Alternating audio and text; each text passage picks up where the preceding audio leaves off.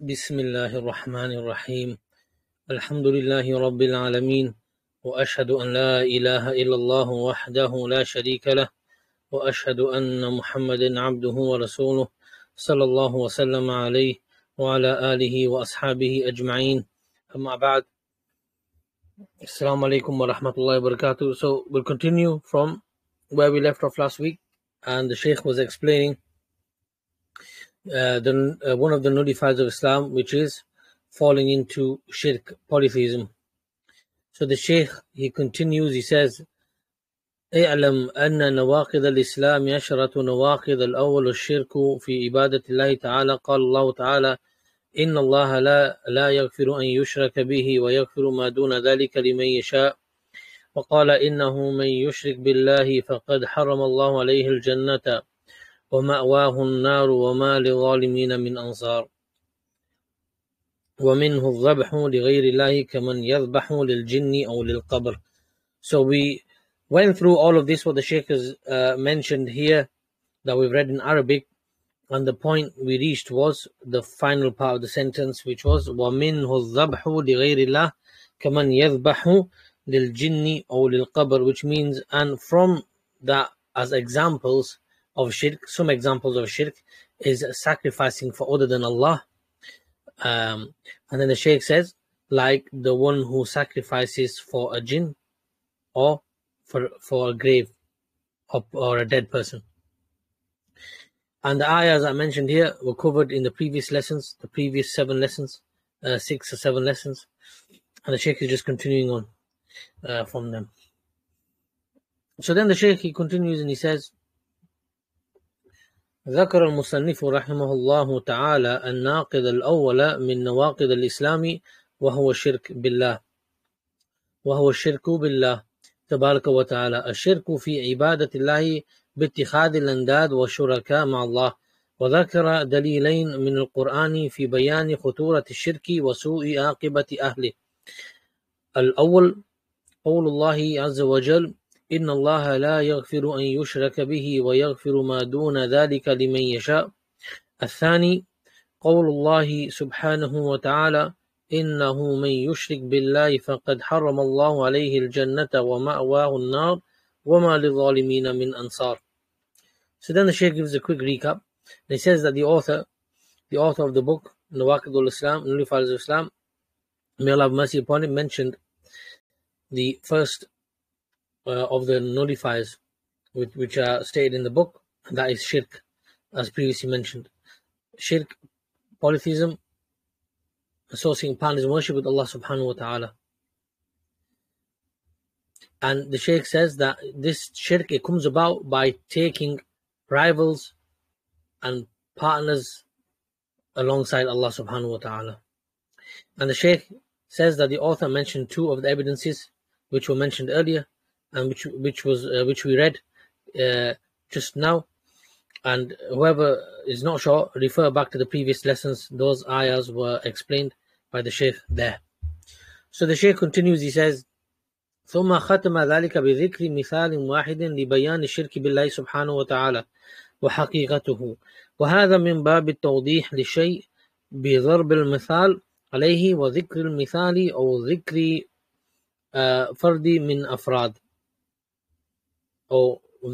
فرد من أفراده ولهذا قال رحمه الله ومنه الذبح لغير الله منه أي الشرك الذبح لغير الله أي إراقة دم بهيمة الأنعام على وجه التقرب لغير الله سبحانه وتعالى فهذا من الشرك الأكبر الناقل عن ملة الإسلام. So then the Shaykh, he continues and he says, so then the author, he finished by mentioning an example to clarify what shirk with Allah means, by way of example and its reality. And the Shaykh says that this is from the perspective of clarifying and giving us examples, is clarifying through giving examples. And the Shaykh says that he states one example in his text, and this is just from the point of view of giving us a clarification through an example. And the Shaykh says that's why the Shaykh, the original author, may Allah have mercy upon him, said, وَمِنْهُ الذَّبْحُ لِغَيْرِ اللَّهِ. And from it, i.e. shirk, is sacrificing for other than Allah. And then the Shaykh continues and he mentions, i.e., sacrificing the animal and it bleeds, obviously, when you sacrifice it, from the perspective or standpoint of seeking nearness to other than Allah subhanahu wa ta'ala. And the Shaykh says that this is from the greater shirk, a shirkul akbar, and falling into this shirkul akbar then takes you out of the fold of Islam. So you become a disbeliever by falling into it and taking part in it. So then the Shaykh continues, he says, قَالَ كَمَنْ يَذْبَحُ لِلْجِنِّ أَوْ لِلْقَبْرِ. And then he says, like the one who sacrifices to a jinn or to a grave. And the Shaykh, he continues, he says, i.e., he says, أي كمن يذبح بهيمة الأنعام مريقا دمها أو دمها متقربا بذلك للجن ليجلب له بذلك نفعا أو يدفع عنه ضرا، كمن يبني بناء أو يهيئ مسكنا لنفسه فيذبح عند عتبة بابه ذبيحة للجن ليقوه من الشر أو ليجلب له في مسكنه النفع والخير والفائدة. وكذلك كمن يتقرب للقبر أي يتقرب للميت في قبره بأن يذبح له ذبيحة متقربا بها إليه. So we'll just stop there for a second. So then the Shaykh, he says, like the one who sacrifices to a jinn or to a grave, a dead person, i.e. the one who sacrifices,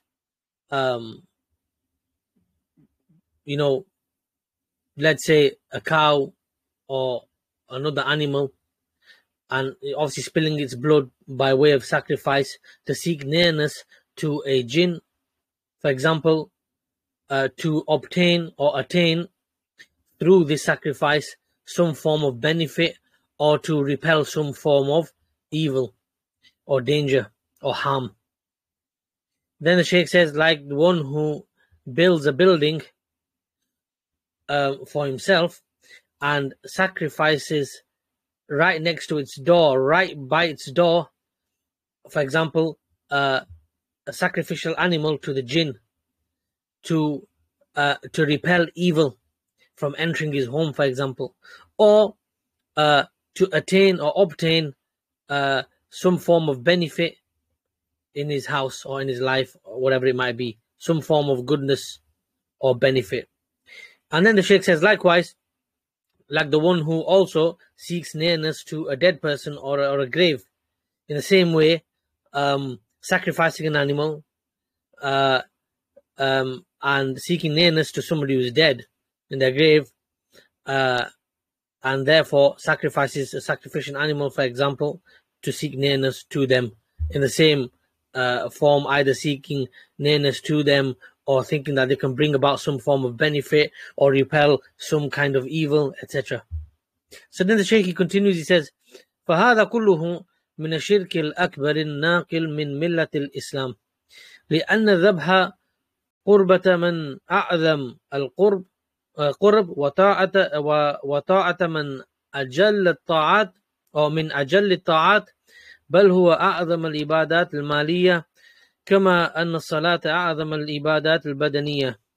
قد جمع الله سبحانه وتعالى بين هاتين العبادتين العظيمتين في غير موضع من القرآن، ومن ذلكم قول الله سبحانه وتعالى فصل لربك وانحر، أي وانحر لربك.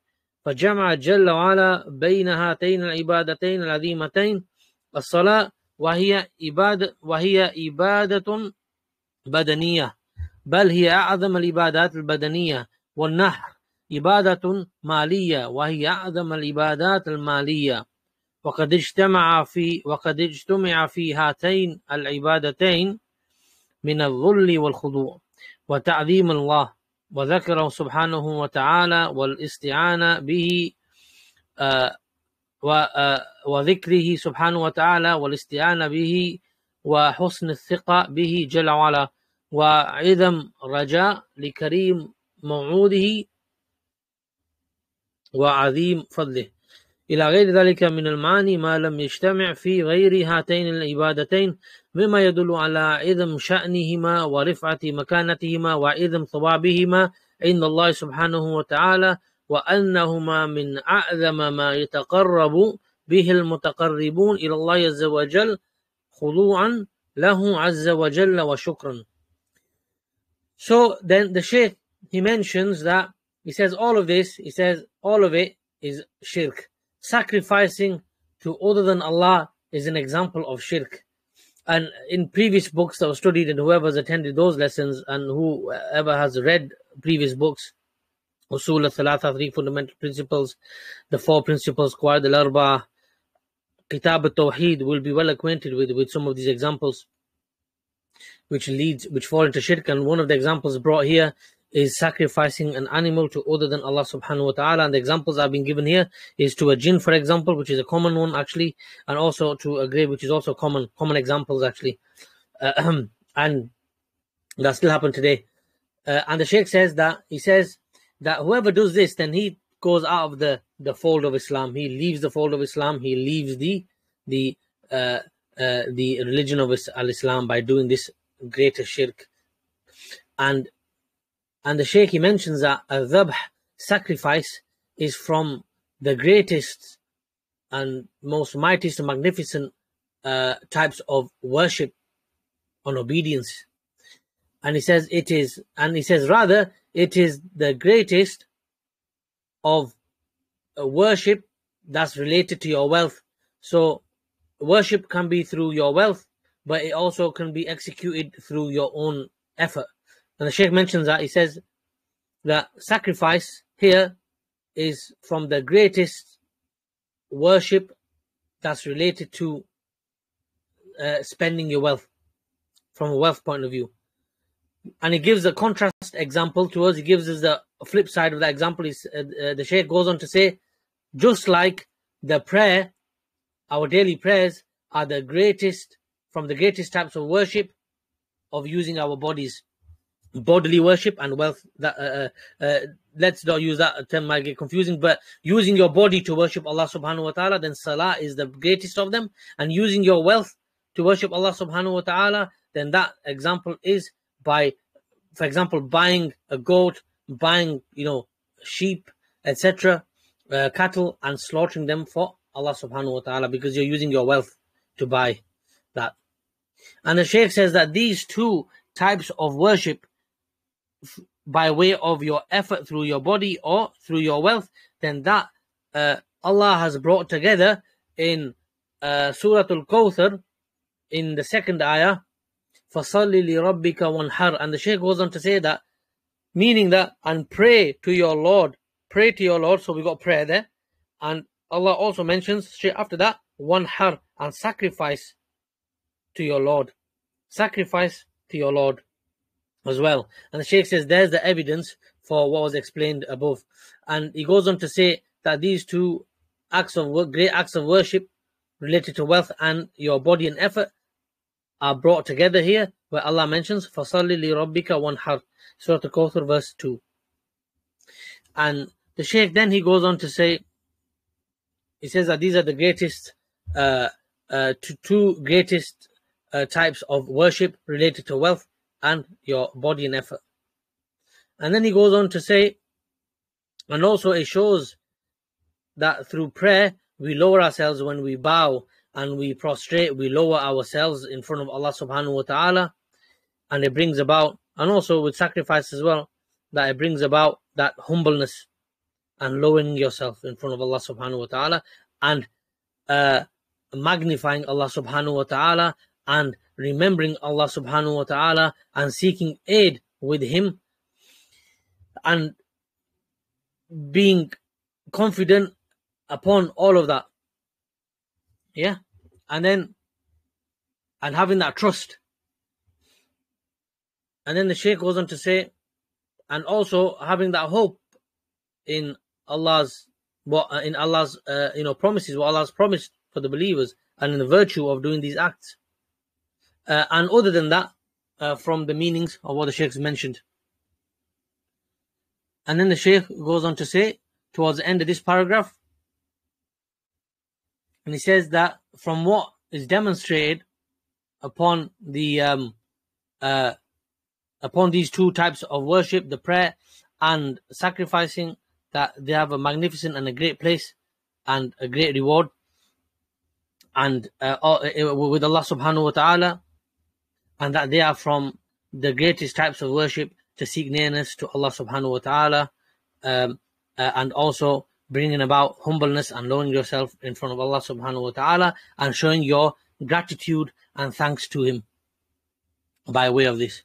So then the Shaykh continues, and he says, he'll give some benefits from the linguistic point of view here. So I'll try my best to try and pass that on. The Shaykh says, he says, wal fa, referring to the fa in fasalli, the letter fa in fasalli. He says, wal fa'u fi qawlihi fasalli li rabbika wanhar fa'u sababiyya, ay bisabab annahu a'taka wa manna alayka bil khayr al-adhim wal manna al-wasi'a wal fadl al-amim salli lahu wanhar, أو العظيم صل له وانحر إنا أعطيناك الكوثر فصل لربك وانحر، أي شكرا له سبحانه وتعالى واعترافا بمنه وجوده وعطائه، أفرده جل وعلا بصلاتك، وأفرده سبحانه وتعالى بنسيكتك، وتنحر له متقربا إليه سبحانه وتعالى طالبا أجره عز وجل وثوابه. So then the Shaykh says in this paragraph, explaining some linguistic benefits for regarding Surah Al-Kawthar, regarding the fa, and the benefit here, the Shaykh mentions that this fa, this letter, the fa here, it means it's a reason. It's a reason. It's a fa of reason. Why? It makes sense. Why? Because if you read the first ayah, Inna a'taynaka al-kawthar, the Shaykh says that Allah has given you, is blessed you, has given you, provisions, etc., and all that kind of thing. Then the reason for you praying to Allah subhanahu wa ta'ala and sacrificing for Him is because of that reason.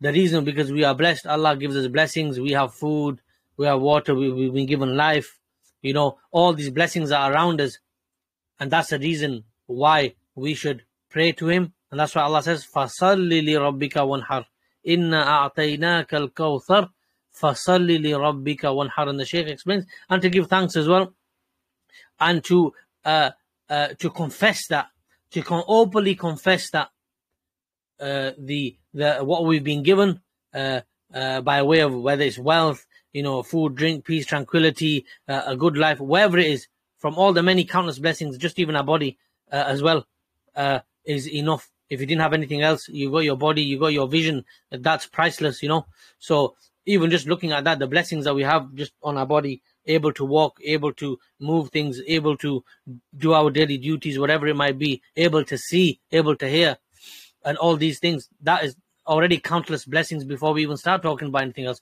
So the Shaykh mentions that, and that's the reason, that's why that fa is a sababi, as in a sabab, meaning that's why you should pray. The reason why is why you should pray to Allah subhanahu wa ta'ala is because of those blessings that you've been given. Yeah, this is what the Shaykh has mentioned. And then the Shaykh continues, he says, وَكَذَلِكَ جَمَعَ اللَّهُ سُبْحَانَهُ وَتَعَالَى بَيْنَ هَاتَيْنِ الْعِبَادَتَيْنِ في قوله جل وعلا قل إن صلاتي ونسكي ومحياي ومماتي لله رب العالمين لا شريك له وبذلك أمرت وأنا أول المسلمين قل أيها النبي للمشركين الذين اتخذوا مع الله سبحانه وتعالى الشركاء والأنداد فصرفوا لهم العبادة وقدموا لهم النذور والقرابين قل لهم مؤلنا توحيدك مبينا إخلاصك لربك سبحانه وتعالى صادئا بالحق والهدى ولو كره الكافرون قل إن صلاتي ونسكي. So then the Shaykh moves on to another ayah that's related to the first evidence, and that's from Surah Al-An'am verse 162 to 163. So if we have a look at the meanings of the translation here, so let's have a look. Surah Al-An'am verse 162. Say, O Muhammad sallallahu alayhi wasallam, verily my prayer, my sacrifice, my living and my dying are for Allah, the Lord of mankind, jinns and all that exists, the Lord of the Alameen. He has no partner, and of this I have been commanded, and I am the first of the Muslims. So that's what that means, and the Shaykh explains further. He says that and this ayah was revealed for the Prophet to tell the mushrikeen, to say to the mushrikeen, the polytheists, who associate partners alongside Allah subhanahu wa ta'ala, and create rivals alongside Allah subhanahu wa ta'ala, and directed their worship to other than Allah subhanahu wa ta'ala, to these false gods, their idols and whatever else that they worshipped, and that that they seeked nearness to through taking out, making oaths and bringing forth sacrifices, and other than that from the acts of worship. Say to them openly with your tawheed, the tawheed of Allah, clarifying that your ikhlas to your Lord, clarifying that all of the worship with ikhlas, with pureness, that all of that worship, all worship is purely for Allah subhanahu wa ta'ala, and it cannot be directed anywhere else. And essentially that's the meaning of tawheed, that you don't share any worship with other than Allah subhanahu wa ta'ala, that you don't share it with anybody else. All of it is for Allah 100%, always, all the time. And that come out with this when he was told to say this ayah and tell the mushrikeen, then come out with the truth and the guidance, and even if the disbelievers dislike it. And then the Shaykh says, he breaks the ayah down. He says, قُلْ إِنَّ صَلَاتِي وَنُسُكِي. He says, وَإِنَّ هُنَا مِنَ الْمُؤَكَّدَاتِ وَيُؤْتَى بِهَذَا الْمُؤَكِّدِ فِي الْجُمَلِ الْخَيْرَاتِ كَمَا هُنَا. So then the Shaykh mentions that he looks at the start of the ayah. He says, inna, and the meaning of inna, so bringing some more linguistic benefits here. He says, inna, it's related to emphasis. It brings about emphasis of what comes after.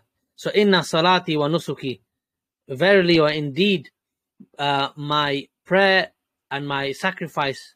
Yeah? So, it's bringing that emphasis in the sentence.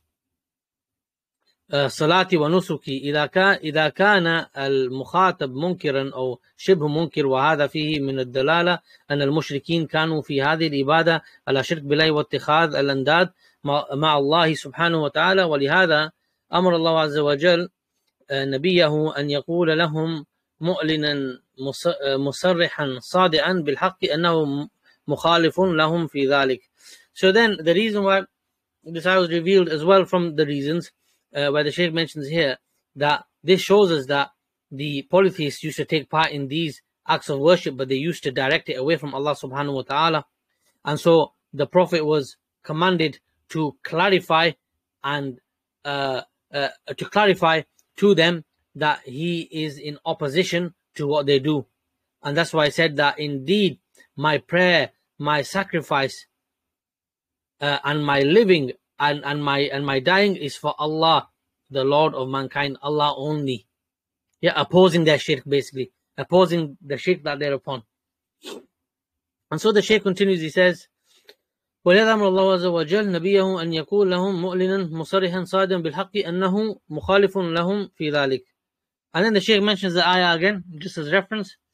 And he says, meaning, what does it mean? قُلْ إِنَّ صَلَاتِي وَنُسُكِي وَمَحْيَاي وَمَمَاتِي لِلَّهِ رَبِّ الْعَالَمِينَ. I.e., he says, مُخْلِصًا, i.e., purely for Allah's sake. All of it, 100% of worship to Allah subhanahu wa ta'ala and nowhere else. مُخْلِصًا فِي ذَلِكَ كُلِّهِ لِلَّهِ, كُلِّهِ, all of it for Allah, to Allah جل وعلا. لا أصلي إلا له ولا أذبح وأنحر إلا لله subhanahu wa ta'ala فَهَذَا تَقَرُّبٌ وَالتَّقَرُّبُ لَا يَكُونُ إِلَّا لِلَّهِ subhanahu wa ta'ala. I.e. that I don't pray except to Allah, and I don't sacrifice except to Allah subhanahu wa ta'ala. فَهَذَا تَقَرُّبُ, the Shaykh says, and so this seeking nearness through worship, it isn't but to Allah subhanahu wa ta'ala. Should not go anywhere else. It should be for Allah subhanahu wa ta'ala. That is it. So the Shaykh has emphasized that to us. So we move on to the next paragraph, and the Shaykh, he goes on to say, وَالتَّقَرُّبُ بهيمة الأنعام بإراقة دمها لا يكون لا لجن ولا لقبر ولا لحجر ولا لشجر ولا لغير ذلك، وإنما يكون للذي أجرى الدم في أروقها سبحانه وتعالى والذي تفضل بها وبكل نعمة جل وعلا، فالعبادة لا تكون إلا للمنعم.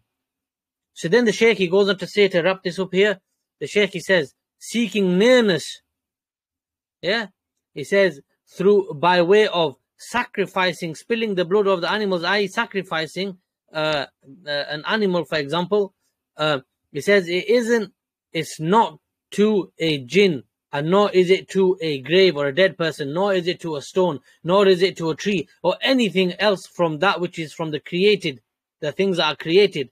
And he says, rather, it is to the one who allows the blood to circulate in those animals, in their circulatory systems, allows them to live, the one who gave them life basically, and allows the blood to go through their veins and pass through the veins and pass around the body, through the veins and the arteries. And that is, of course, Allah subhanahu wa ta'ala. And the one who has brought about all of these blessings, and that is Allah subhanahu wa ta'ala, because Allah is the one who sends blessings to his creation. So then the Shaykh says, therefore, by understanding that, then worship should only be directed to the one who is the giver of all of these blessings, and reward, where Allah rewards you, provides for you, gives you these blessings. Therefore, it's Allah the one who provides all of this. Therefore, by default, then he is to be worshipped and nothing else. Then the Shaykh brings an ayah from Surah An-Nahl. He says, وَقَالَ اللَّهُ لَا تَتَّخِذُوا إِلَهَيْنِ اثْنَيْنِ إِنَّمَا هُوَ إِلَهٌ وَاحِدٌ فَإِيَّايَ فَارْحَبُونِ وَلَهُ مَا فِي السَّمَاوَاتِ وَالْأَرْضِ وَلَهُ الدِّينُ وَاصِبًا أَفَغَيْرَ اللَّهِ تَتَّقُونَ وَمَا بِكُم مِّن نِعْمَةٍ فَمِنَ اللَّهِ. So then, if we go and have a look at the meanings of that ayah, and these are the three ayahs from Surah An-Nahl, starting from verse 51, I believe, verse 51. And Allah said, O mankind, take not two gods in worship, etc. Verily He, Allah, is the only God. Then fear me, Allah, much, and me alone, i.e. be away from all kinds of sins and evil deeds that Allah has forbidden, and do all that Allah has ordained, and worship none but Allah. To Him belongs all that is in the heavens and all that is in the earth, and ad-deen wasiba is His, i.e. perpetual sincere obedience to Allah is obligatory. None has a right to be worshipped but Allah. Will you then fear any other than Allah? And then start of the third ayah, just the beginning, and whatever of blessings and good things you have, it is from Allah.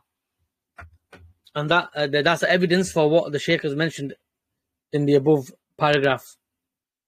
So then the Shaykh, he goes on to say, فَالْإِبَادَةُ إِنَّمَا تَكُونُ لِلْمُنْعِمِ الْمُتَفَضِّلِ الْمَانِ سبحانه وتعالى وإراقة الدم دم بهيمة الأنعام تقربا لا يكون لأي أحد كائن من كان، وإنما يكون للذي أجرى الدم في عروق بهيمة الأنعام وتفضل بها ومن سبحانه وتعالى. فإذا جعلت النسيكة لغيره سبحانه كان ذلك من الشرك الأكبر الناقل من ملة الإسلام.